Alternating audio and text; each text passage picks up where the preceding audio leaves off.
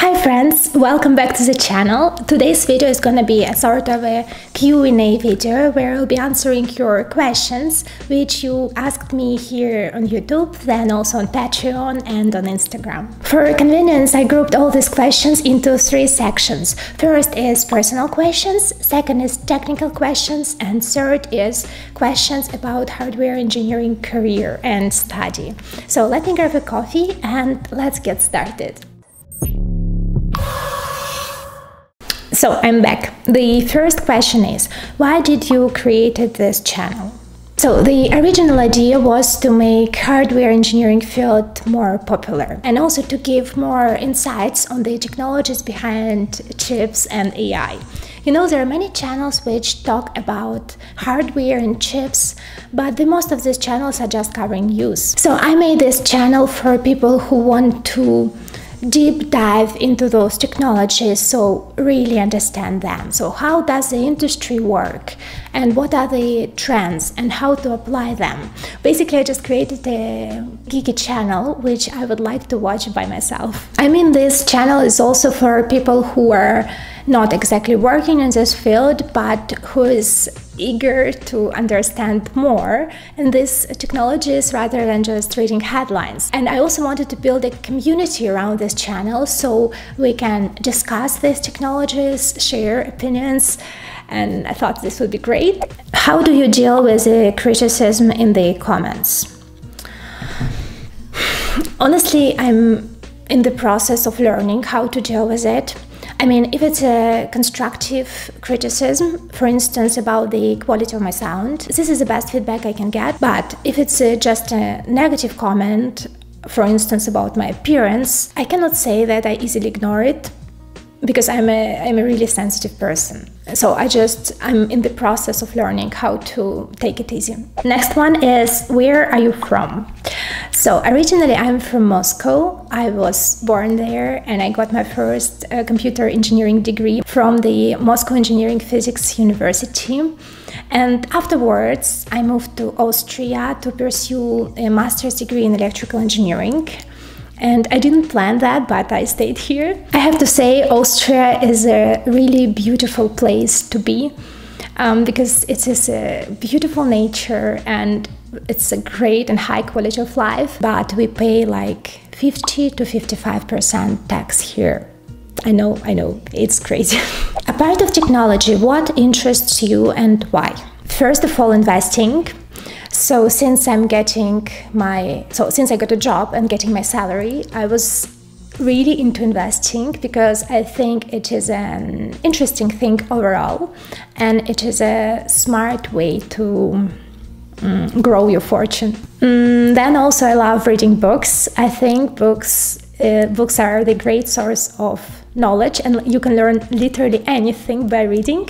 So the last book I read was a pop science book on machine learning called The Master Algorithm. I will show you now.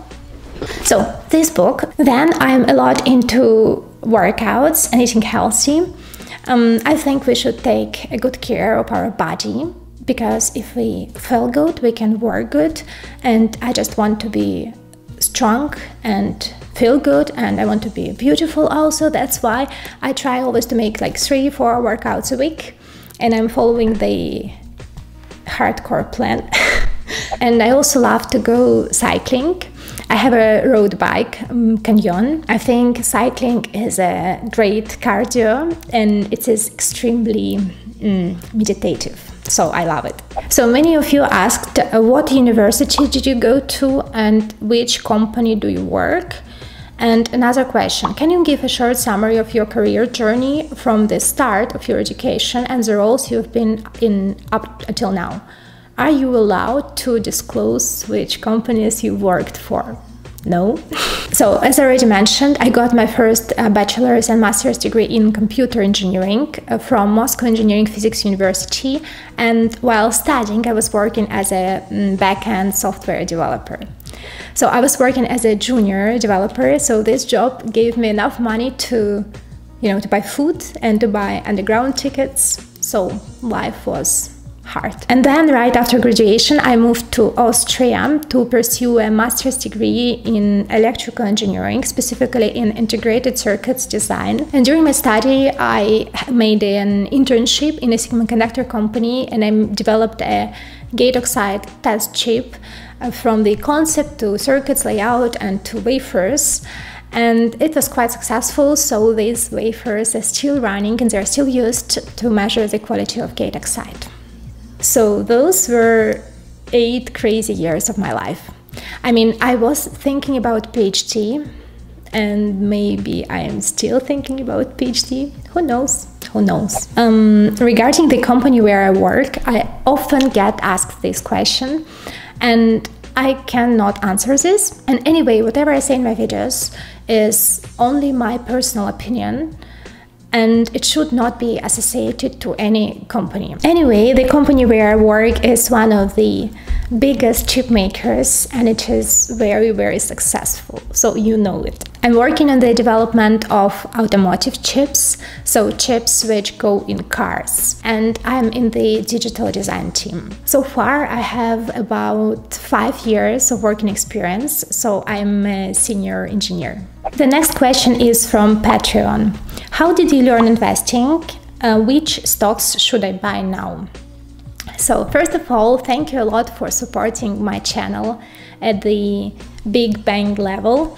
I really appreciate it. So if you guys want to support this channel and me creating videos, the link to the Patreon is in the description below. And also I made this channel joinable. Back to the question. So I think reading is a great way to learn anything. So I was reading many books on investments. For instance, The Intelligent Investor, Little Book of Common Sense Investment by John Bogle. John Bogle is the founder of Vanguard. And another book by him is Enough. In 2 words, my strategy is to invest 25–30% of my salary monthly. And the strategy is to buy and hold forever. Okay, not forever, but for decades. So a large part of my money is in ETFs, like standard ETFs, so semiconductor ETFs, and like S&P 500. And also I have stocks like different semiconductor companies, and for instance TSMC, and for sure I invest in Tesla. And I own some crypto too. Recently, like last couple of months, I'm a lot into that, so I'm really reading a lot. So I'm buying also some not that well-known crypto, which I do not recommend you to do. Advice for a young woman looking to pursue your path: be persistent. Be persistent, because I believe that with effort and perseverance, everything is possible. Do you know the book Grit? This book, it is a sort of inspiring, if I can say that. So check out this book and, of course, watch my videos. Where I am, barely any women go into hardware engineering. Is this true where you grew up? And if so, what drove you to do it anyway? Have you faced much sexism? Yes, this is true. There are not many women in the hardware engineering field. But I see it's changing, and it's gonna change. And I wish my channel inspire more women to go in hardware engineering. What drove you to do it anyway? I was interested in microelectronics, and in particular in digital design and how this works and how to build chips. And so I can say that this curiosity was my internal motivation, and it still is. Have you faced sexism? So in my professional life, I do not face sexism at all. It is really comfortable to work with guys, and it's really fun. But here on YouTube, I often get offensive comments, like about my appearance, or just stereotypes, you know, or just biased comments that I'm a girl talking about tech, how I can talk about tech. What I can say, here I am. It is 21st century, and I'm a girl talking about tech. And it's fun. How long does it take to make a video? Do you make it all on your own? This depends on the video. I would say approximately 40 hours per video. So usually I do research for about 20 hours, and I will write a small script for the video, and then it will take me maybe 2 hours to set up my shooting setting and to film the video, and then it will take me about 10 hours to edit it and to upload it. So making tech videos is much harder than it may look. Basically now it takes pretty much all my free time, but I do plan to outsource at least video editing to get more free time for myself and for maybe creative tasks, but I'm not there yet. How do you look back on your time studying? To put it in one word, it was hard. Especially my second degree, so electrical engineering degree, was particularly challenging. I mean, the program and the course load was really tough. So we started like 17 people and only 4 people finished. And I'm proud that I'm one of them. I mean, it took me a lot of hard work to get where I am right now. This is going to be the last question, and then we go to technical questions. So, where do you read tech news? So, my favorites are IEEE Spectrum and IEEE Explorer, and also they have a journal. So, this is the October edition, and they have a special edition on the AI and deep learning, like why AI is so dumb. And here is a nice article on how the deep learning works. I already broke the journal, so And also I like EE Times and semiconductor engineering. So I have these websites and other journals set up in the Feedly app, and then I will just read it here. Okay, so enough is enough. Now it's time for technical questions. What is the difference between chips used for AI and normal usage? Can you share your thoughts on this? So to make it simple, there are architectural differences. So if we talk about AI chip, the most of the area is taken by NPUs, so neural processing units. What is it? It is a specialized matrix multiplication processors, which can perform arithmetic operations like multiplications and additions very fast. This is needed to run neural networks. On the other hand, general-purpose CPUs, just from laptops, are designed for different kind of applications. So running machine learning algorithms on these CPUs simply not efficient. While GPUs is something in between here, because they have large arithmetic modules which are also suitable for machine learning. That's why Tesla was using an NVIDIA A100 GPUs for neural network training before the era of DOJO. What do you think future historians will say were the best, worst technical developments of the 21st century? So this is a good one. It is just started and we still have the most of the century to go. Anyway, even though the microchips were initially invented in 20th century, I would still say microchips. You cannot send people to space without microchips. And autonomous driving is happening thanks to microchips. I would say microchips are definitely the #1 inventions of the 21st century, because they are at the heart of everything and they're at the heart of every technology. Also, I'm pretty excited about IoT, so Internet of Things, because everything is getting connected, and it's pretty cool because soon my fridge will be able to order food on its own, and I think it's pretty cool. And I'm pretty sure that human-level AI so artificial general intelligence, will happen in this 21st century. I just do not know if it's a good or a bad thing. During the fabrication of the DOJO chip, the entire wafer is of 25 chips. If just one of the chips on the wafer fails, is the whole wafer junk? What do you believe they would have for parameters to accept the wafer to be put in the DOJO cabinets? Is it likely 100% performance across all the chips on the wafer? And what do you think the yield success rate will be if that is the case? I don't think it is a problem, because They have an interconnect in all the direction, and if one chip fails, they can route around it. Actually, the reason why they do not fabricate DOJO of the size of a wafer is exactly the yield. That's why they put 25 chips on an interconnect wafer. So in this case, they can select the good chips to go for this integration. Because the larger the chip, the higher the probability of defect in it. The DOJO is fabricated by TSMC in 7nm technology node. And I've heard that this node has a really great yield. They have something about 0.09 defects per square centimeter, which means more than 95% of yield, which is awesome.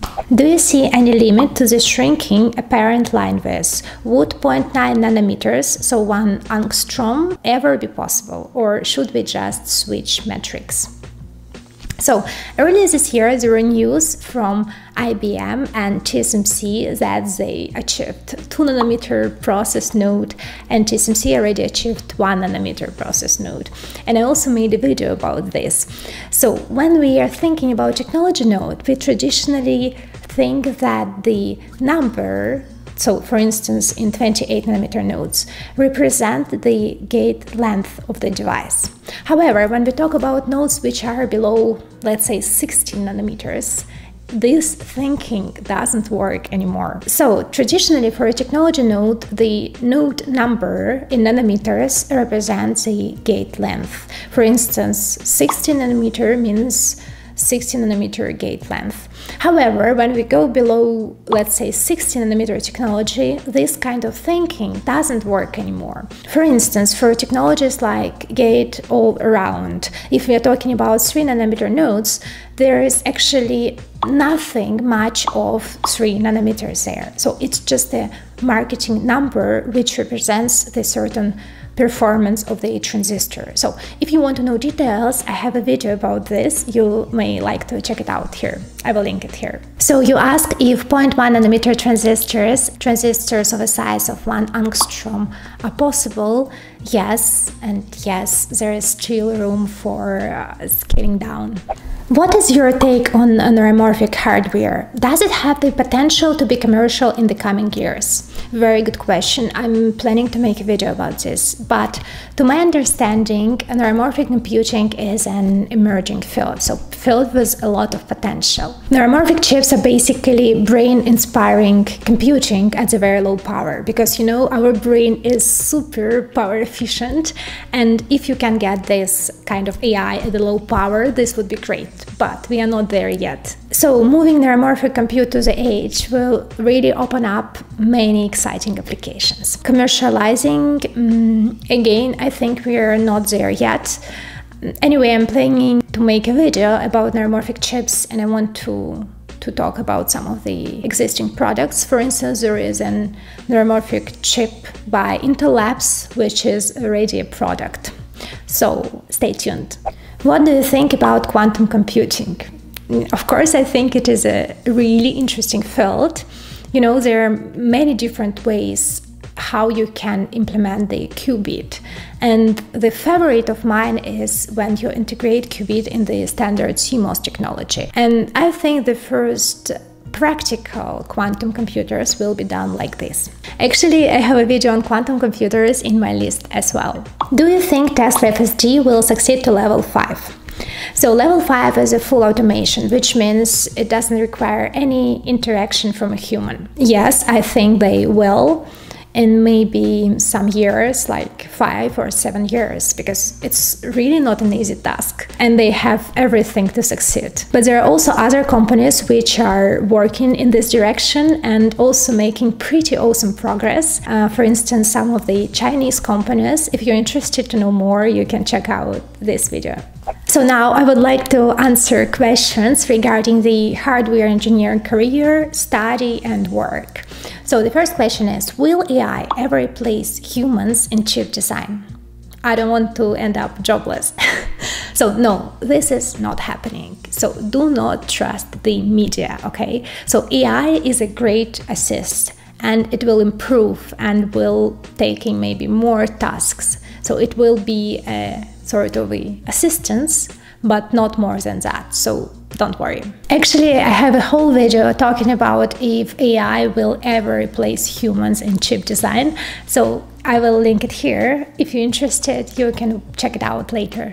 Advice for electrical engineering students, undergrads who want to go for higher studies in hardware engineering field.